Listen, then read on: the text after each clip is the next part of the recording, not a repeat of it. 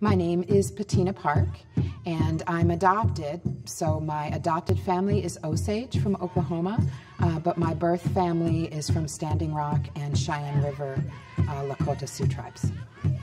When I think about organ and tissue donation, it really just makes me think what a beautiful gift that is, particularly for someone who's passed to really continue their existence by helping someone else live longer or live a better life.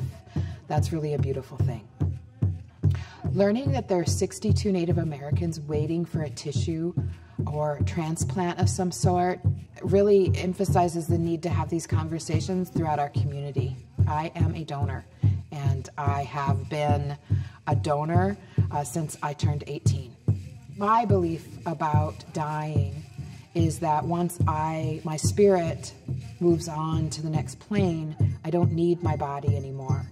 And if someone else could benefit from the parts that I leave behind, I would no doubt want them to have that opportunity. Why wouldn't I give something to help my relative?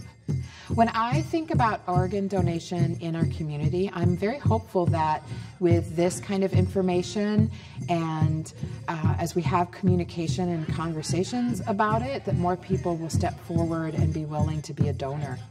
As an Indigenous person, as a Lakota woman, there are certain values that I believe in. And one thing is treating everybody as my relative, no matter where you're from, no matter how difficult that may be at times based on personalities and different cultures. Because I believe that we are all part of this energy, this circle of life. And so donation of your organs once you pass on is a way to continue that circle. That decision to give that donation is really the most beautiful gift you can give, because it helps someone live. My name is Patina, and I made the choice to be a donor.